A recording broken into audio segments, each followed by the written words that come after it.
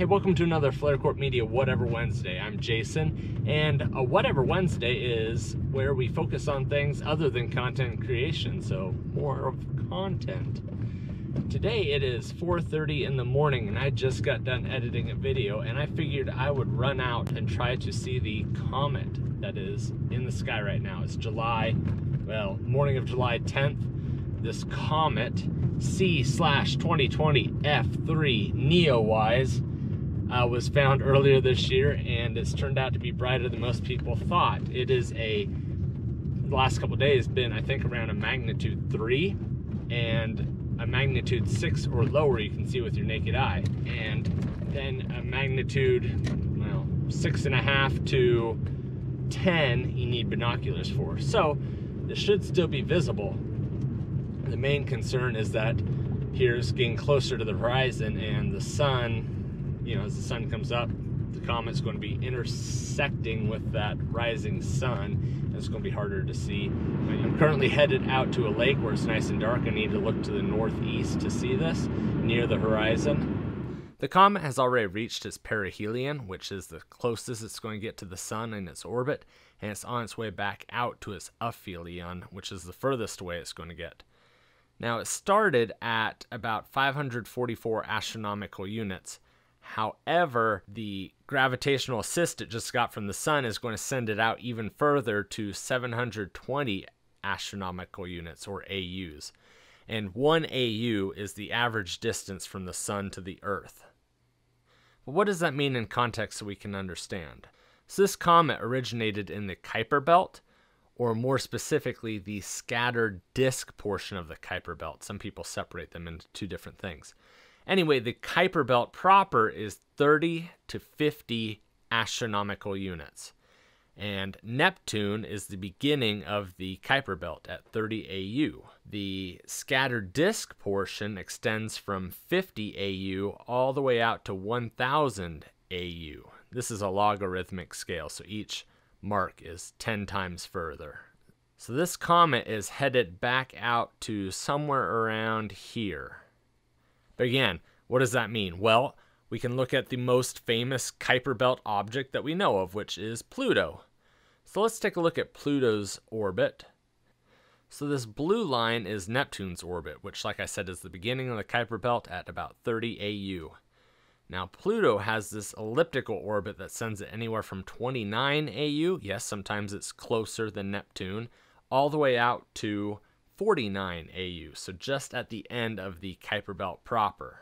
Here we can see Pluto's orbit reaching all the way out to the edge of the Kuiper Belt proper, but beyond that is the scattered disk. The Kuiper Belt is a main source of comets. However, there is something even further beyond that called the Oort cloud that also produces comets. So the periodic ones that come about every 200 years come from the Kuiper Belt main. And then things beyond that are longer than 200 years come from the scattered disk or the Oort cloud.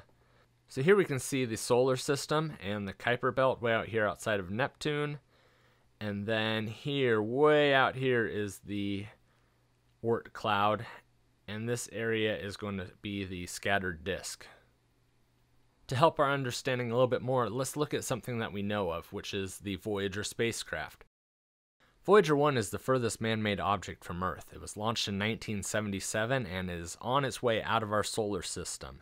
We believe Voyager 1 has just passed through something called the heliopause, which is where the solar winds sent out from the sun encounter the interstellar winds and create a termination shock, which is a bowing of the two different wind powers, we'll call it. And Voyager is on its way through that. We believe it just went through it, and Voyager 2 is on its way there as well. But you can see the Kuiper Belt extends beyond the heliopause, and so our comet is still from out here. So let's pull up a real model of the solar system so we can understand just how obscenely far away this comet has traveled. So here we are looking at Earth right here, this blue orbit. You can see we're about just slightly over 1 astronomical unit away. Like I said, 1 AU is the average from the sun to the Earth. But we're going to have to measure the orbit of the comet in light days, which is the distance light travels in 1 Earth day. So to calculate that, we will come here and Like I said, it's going out to 720 AU, which is just over 4 light days. So it will take light from the comet at its furthest distance away 4 days to reach us. So again, this is the number we need to watch. And let's just start backing out here.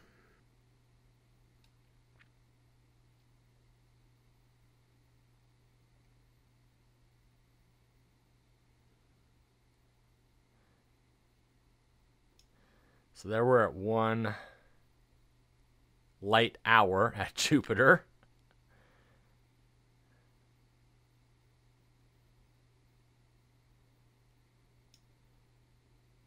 And we've just reached Neptune's orbit. And we're currently at Pluto's orbit at 5 light hours. So we're not even at 1 light day yet. These lines are the Voyagers. So this one is Voyager 1 and Voyager 2. So let's see if we can track down how far away those are. You can see they've traveled a long ways. So they're currently sitting at just shy of 1 light day. So Neptune, Pluto, Earth is way down in here. And we aren't even a quarter of the way to where this comet came from. So let's keep going out. Right about there. So we're currently at the orbit where this comet will start heading back into the solar system in about 3,400 years. But just to put things into perspective even more, let's take a look at that Oort cloud. So this Oort sphere is the extreme outer limit of where the sun is the primary influence on bodies orbiting it. Anything beyond that is going to be influenced by something else. So let's zoom outside that Oort sphere, where comets do come from.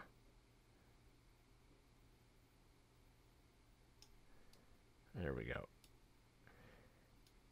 And we're looking at roughly 1 light year in size.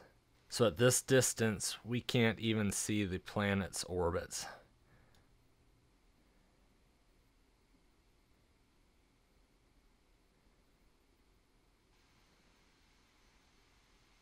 There's the comet's orbit.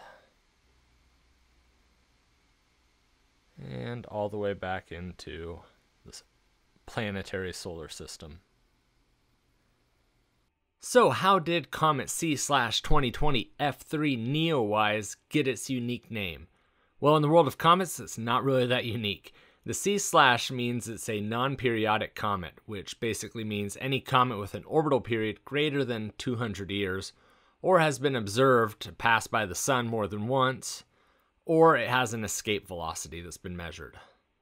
The 2020 means that it was found in the year 2020. That's pretty simple. The F means that it was found in the second half of March. So each month is divided into 2. Starting with January first half, that's labeled A. January second half is labeled B. February first half is labeled C, etc. So F is the second half of March. And then 3 means it's the third comet found in the F period. NEOWISE is the telescope that discovered it. Technically, it's the WISE telescope, the Wide Field Infrared Survey Explorer, but when its primary mission ended, it was repurposed into a near-Earth object telescope, the NEO, Near-Earth Object. And it's been used to discover comets and asteroids that could potentially come close to Earth. It looks like I may have waited too long. The sun is starting to come up, and I think the area of the sky that I need to be looking is getting pretty light. So I'm gonna stop talking and try to find a place to stop and try to point a camera and see if we can see it. Well, unfortunately, I think a cloud is right where the comet is. I'm trying. I don't know how well you can see that.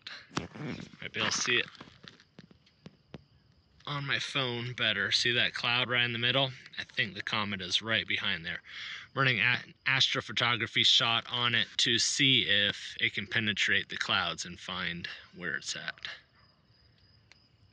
I don't see anything that looks like a comet. That's Venus, and according to the guides, it says it should be somewhere in this region. I think it's probably right behind that cloud. Dang it. Well, I'm going to keep trying over the next couple days. Apparently soon, in the next few days, it's going to be visible just after sunset over in the northwestern part of the sky. And there's always a chance that it could just break up, and that'd be that. All right, so new day, new try. It is out. So let me show you what I've been up to first before we look at the comet. So I've been shooting all night here. So I've got my table set up here with the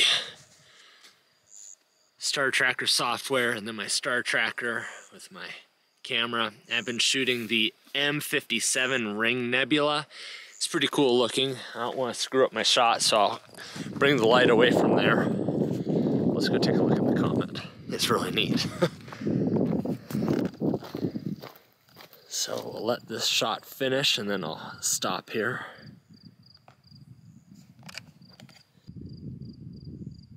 You see that? And I can see it just barely. I mean, I've been staring into this bright light, so I can't see it a whole lot, but oh yeah. Well, once my vision came back, yeah, I can totally see it. It's awesome. It's been, the last one I saw with my own eyes was, what, that Hale Bop or something? The one that people thought was an alien spaceship, and they committed mass suicide so that their bodies would go up to the spaceship. Yeah, it was a stupid thing. Anyway, this one's really neat. Let me see if I can get some video of it. All right, let's see here. Try and dial this in. Yeah, you see that? Look at that. That is live. It is July 12th at 4:23 in the morning. And that is Comet C 2020 F3 NEOWISE. At this point, you probably want to know how you can see the comet for yourself. So let's take a look at Stellarium, which is a website or an app, and it lets you track astronomical objects based on where you are in the world. I'm currently looking at the night that this video is going to go up, July 15th, 2020, which is about the first night that you're going to be able to see it after sunset instead of having to get up in the morning to see it. So I'm looking north, and the comet's going to be over here after sunset, and I've got it set to 9 o'clock right now. So let's bump that ahead 1 hour to after sunset. And there is the comet showing up. And if we go slowly here, you can see that it's going to start going down past the horizon. So by 11 o'clock, it might be pretty hard to see. I'm at Lincoln, Nebraska, which is about 40 degrees latitude. So this is why right now you're still probably not going to be able to see it until just before daylight or just after sunset. So it's coming back up now on the morning of the 16th, and you could still come and see it over here just before the sun comes up. What I want to show you is the path that the comet is going to take over the next couple of weeks as it gets easier to see after sunset. Also on July 22nd, it's going to make its closest approach to Earth. So I want to turn off the atmosphere so you can kind of see the path that the comet takes. So remember, this is daytime, so you won't be able to see this, but you can see that it just sits here and rotates around the north. There's the North Star. But let's get closer to that 22nd date here. Let's turn the atmosphere back on. So there's 9 o'clock, and then the sun would set. You can see it's higher up than it was on the 15th tonight.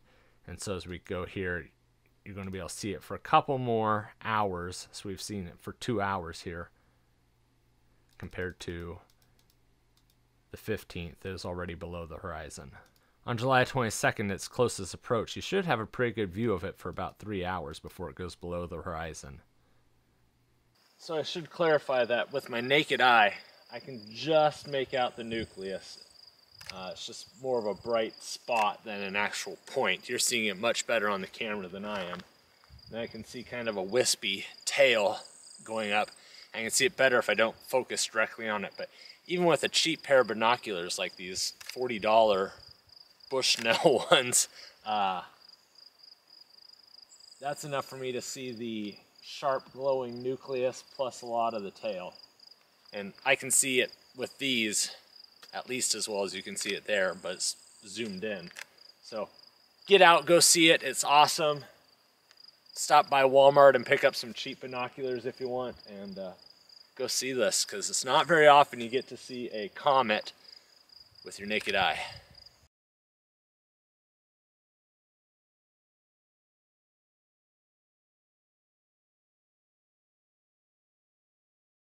Well, that's going to do it for this Whatever Wednesday. I hope you enjoyed seeing the comet and learning a little bit about it.